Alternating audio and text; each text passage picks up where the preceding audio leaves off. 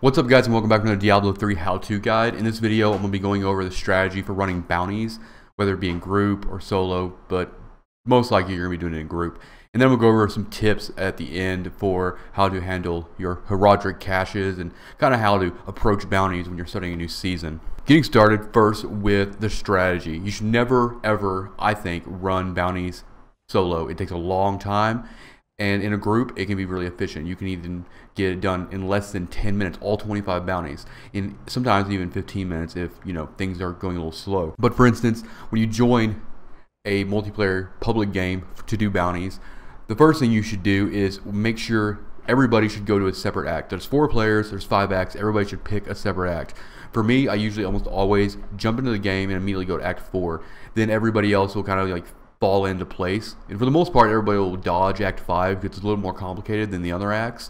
And then whenever people are done with their assigned act, then everybody will converge onto act 5. So like I said, I'll go to act 4 and I'll just pick any one of these and just work my way. Once I get all 5 done, I will not go back to town. No one should go back to town and collect the cash. Instead, you should just jump on to the next act. If that act is almost done, it maybe has like 1 bounty or so left, then go ahead and start on act 5 because other people will actually get there and help you finish it as well. And this is how you can actually get all 25 done with 4 people in about 10 minutes. As far as what you should be doing while you're running bounties, the individual ones, you should be killing all of the champion elites to get the DBs, death breaths, and then you also obviously have a chance to come across treasure goblins. You should always call out any, blood shard or ones that split apart. I think they're gelatinous goblins or something like that. Call them out to the party and so they can all show up and take it down with you. Same thing with like rainbow goblins. Sometimes you'll find Whimsydale portals that you can go into. So kind of just as a common courtesy and best practices, call that stuff out.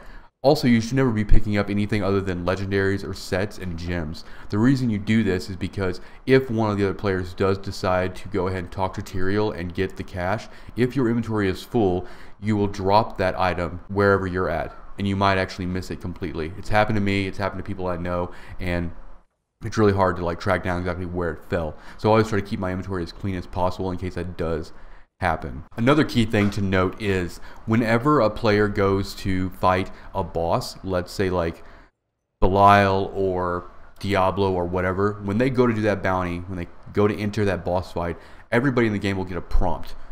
Don't click that prompt. If you go to that boss fight with somebody else, you're actually costing the group the efficiency and the speed that you can complete bounties. And also, you should never go to the same act unless it's act 5 and everybody's converging there, or even the same bounty as somebody else, because every time you do that, you're slowing down progress for the entire thing.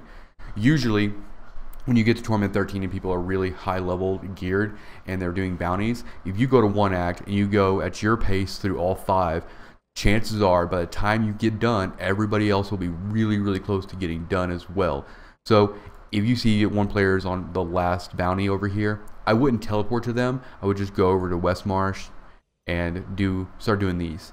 If they are even on the last one there as well, instead of clicking on the actual waypoint here, click on their portrait frame to teleport right to them, and that'll also speed things up as well. Alright, now for some tricks you can do at the herodic cache. Also some information on how they work as well. Whenever you are granted the herodic cache, the item levels and the items themselves are determined before you even open it, right?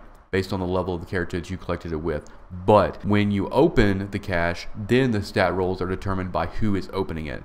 So I use this tactic if I want to go, let's say, on my geared demon hunter, do a bunch of bounties, save the caches, go over to, let's say, the witch doctor, and open everything, and I'll get intellect rolls on stuff. Another trick that I advise you to do if you're starting new seasons, since you won't really have the space to carry a lot of blood shards, what you can do is you can actually just stockpile these caches in your stash, and once you get to the point where you need the mats or you need the blood shards, you have a good condensed collection of plans, gold, blood shards, items, and all that stuff.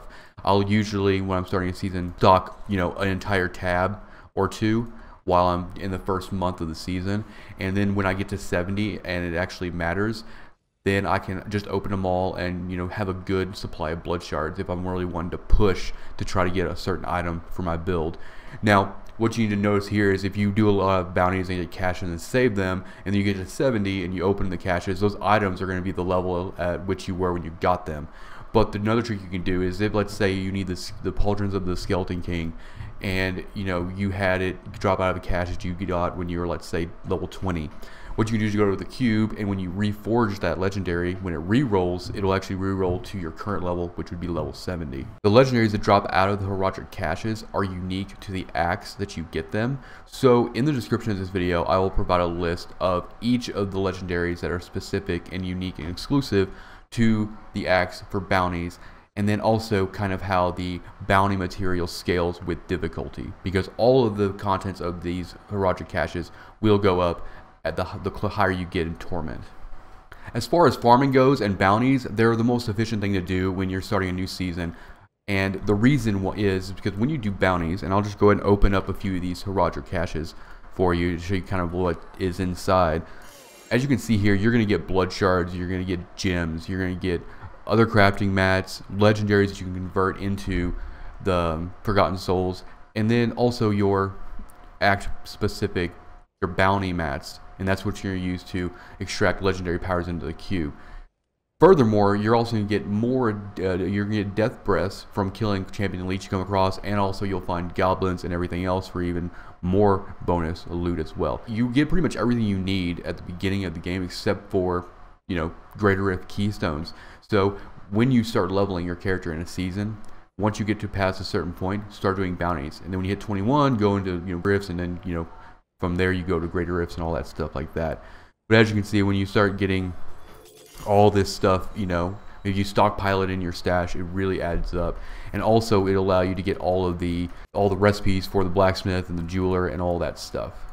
Also, as a bonus note, if you have completed Greater Rift 60, when you open bounty chest, you can also get primals. Alright guys, I hope this guide helped you out in understanding how to run bounties and some tricks with the heraldic cache. If you like Diablo content or Blizzard content in general, hit the subscribe button, hit the like button to see more, and I'll see you guys next time.